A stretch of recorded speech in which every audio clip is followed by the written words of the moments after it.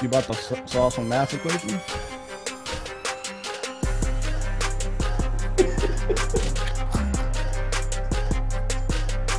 I've been feeling like shit, man. Like, I don't feel terrible. I can't tell if it's just because I've been eating more vegetables lately.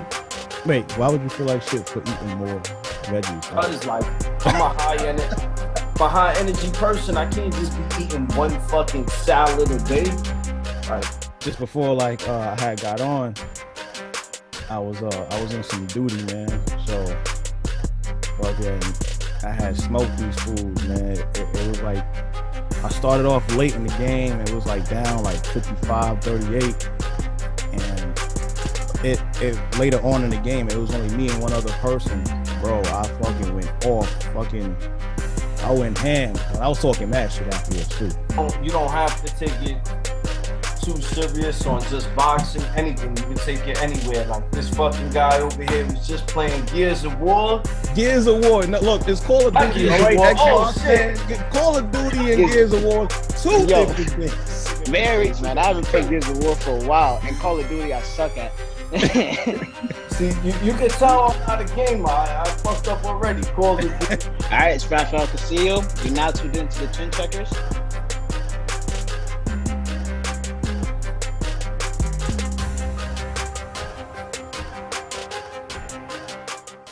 What's good, y'all? I'm Walt Von Dane. That's my brother, Mr. Get That Work. We the Chin Checkers, and we here with Sunday's national qualifying champion, Rafael Castillo. What's good, bro? What's going on, guys? Chilling, man. So that tournament that just happened, I'm not gonna lie, man. As soon as I walked in the door, your fight was on. So you set the tone for the night for me. Oh, yeah? Yeah, definitely, man. And not only that, you're a shorter guy. You remind me of me back when I was working out. We were about, you're what, 125? 132 right now. 132. Yeah, I was around the 125, 130 range when I was in the gym, and we almost have the same build. And you were in there with the taller, lankier fighter, man, and you was in his chest. Yeah, I have to be, man. I actually just came down from 141, and again, to this day, I haven't had an opponent where it's my height. So every fight I have, it's got to be the inside, got to stay on the chest. Can't be on the outside, you know? It showed, man, that pit bull style. You know, your fighting style. Who do you actually like in boxing? In boxing, you know, believe it or not, man, like the boxers I like, the kind of boxing I like is usually the taller guys. I like the fighting from the outside, sticking with the jab, man. It's the completely opposite of what I can do. Right. You guys familiar with Larry Barnes? Yeah, he was I think welterweight fighter. He's had that same style. He's got like a Tyson type style, you know. He gets in, uses his head movements, uses a lot of hooks, a lot of right hands to get in, and then he gets busy on the inside. And from my first fight, you know, he helped kind of get me in that pace, you know, along with all my other coaches, but really helped me form in that style. Right. Oh, so this is an old fighter or an active fighter that's training? Old fighter, coming out of Mount Vernon. Oh. He had a fight with Felix Trinidad too. Yeah, former champion. Good videos. My memory is so trash. I used to be an encyclopedia of boxing. Right now, yeah. I don't remember shit. Word. Not only can I not remember shit, I fuck everyone's name up. So, yeah. Oh man, I'm horrible too.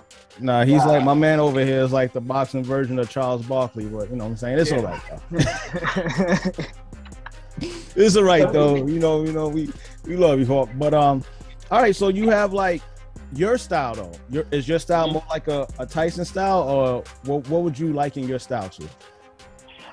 Well, since I always had people taller than me and I was a little guy, I guess you could say a little bit like a Tyson style. I try to box a little bit when I can if I got someone my height. Normally that's in sparring, but like pretty much, yeah, like I got a little weaving style, trying to get inside, use those hooks to come forward and always cut the distance, and just like you guys said, stay on the chest and work body. Okay. For the tournament, that you ended up winning the novice division, right? Yeah. So at this point, I think we spoke. You told me that win now puts you in the open division, right? Yeah. At the time when we spoke, I did think that. So on Saturday, I had the semifinals, and my opponent didn't show up, so I got a walkover. I learned that that doesn't count as part of my record, so I still got one more, unfortunately, to get to that open class, which I'm looking to take soon in September. Okay. Weird though, because you're supposed to be doing the ring tournament coming up, right? Yeah, I'd like to. We got the Metros coming up in October, which I'd like to do that. So I'd like to get that one fight out the way before that, so I can open up in that fight as open. But yeah. So I hope that takes place, man. You know, it's a different level. What are you expecting from the levels to change from open to novice? What are you kind of expecting?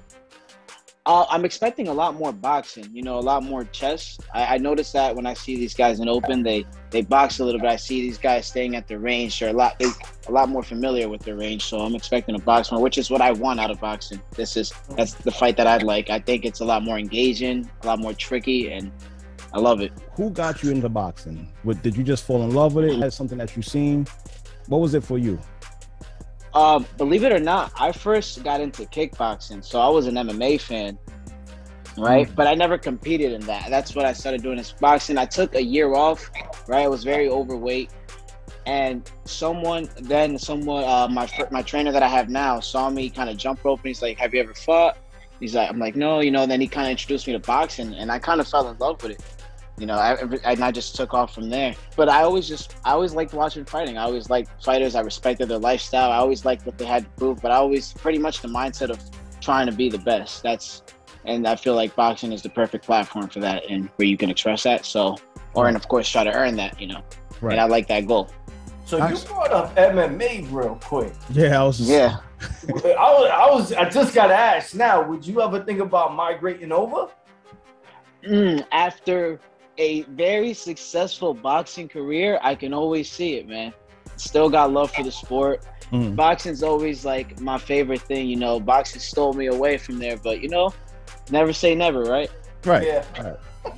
So, you know, we have a fight, an exhibition, or whatever. I don't know what it's called, but we have Woodley and we got Jake coming up. Now, you being a guy who's experienced in both, I got to ask you, how do you think this goes? You know, I've been in all the fights. I've been calling Jake Paul. The Ben Askren one. I called that knockout as well.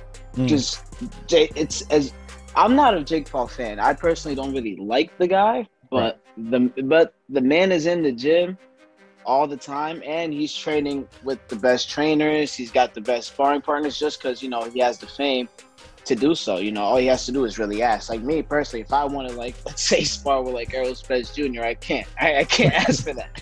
But you know, he can. He's got the fame. So, and Tyron Woodley's a very good fighter, like, and he has a lot of knockout power, so he will be Jake's hardest opponent. But I do see Jake getting the edge in that. I do. Okay. Yeah. Okay. I thought the same thing. I thought the same thing. Dame over here. I'm gonna let you go. Go ahead. Explain your Yo, Ralph, you my man and all, but I'm going Tyron Woodley. Yeah. Knockout.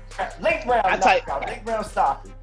I tell you this: if Tyron Woodley wins, it is a knockout. I'm going Jake Paul decision. I think it goes to decision. I don't think he's gonna knock Woodley out. Woodley's a tough guy, but I see Jake Paul winning. Okay. A couple of months back, and I want to ask you one more. A couple of months back, we had a special fight where the Chavez family fought. On that card, it was Chavez Jr. against Anderson Silva. Anderson Silva beat him, which is still crazy to me. Yeah. What do you think, you know, is next for his boxing career? I know you can't really speak on that, but would you want to see him continue boxing, or you think he should just leave on that note? Because he looked good in it. You know, I always thought that Silva should just be done, right? And I was happy when I saw him retire from MMA. But man, you're right. Like, I didn't get to see the whole fight. I saw clips after. I saw a little bit, some videos. But he did look good, man. He did look good. I can't deny. I want to see another fight. Just one, maybe just one more. Now I got to see him go again. You know, it's crazy. I was watching the promo between Vitor Belfort and De La Hoya. They're supposed to have a match coming up too. Yeah. It's not a exhibition. It's a real fight. And Vitor Belfort came out and said, like, yo, I was a boxer before. Ask Anderson Silva. I used to beat his ass. I remember that. Yo, so I love Anderson Silva. He's probably my favorite fighter MMA all time. But I think they gotta be selective on who they put him in there.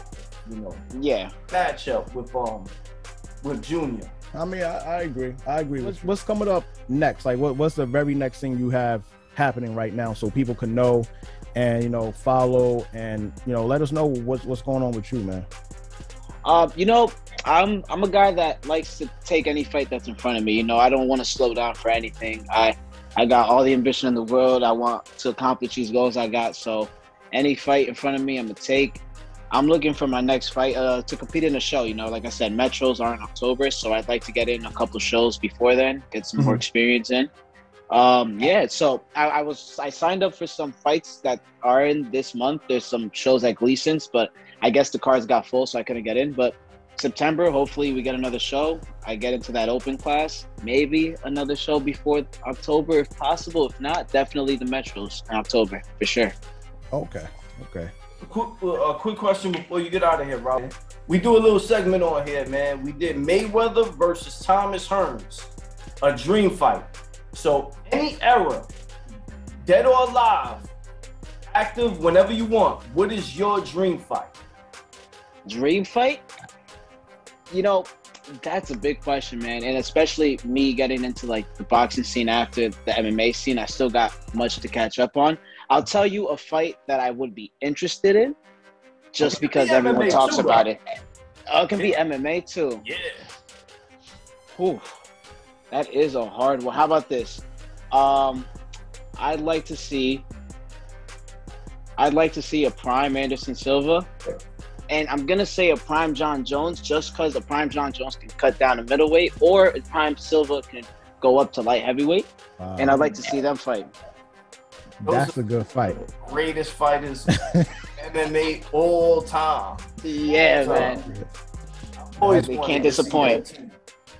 That's a great fight. Wow. Well, we appreciate you, Ralph, for stopping by, brother. We hope you end up getting that fight so you can compete in the open tournament. Yes, sir. As soon as you do, keep in touch and send us any info and updates. Always, guys. Thanks for having me. I appreciate it. This was fun. Thanks, man. Thanks for your time, man. Anytime. All right. Later, guys.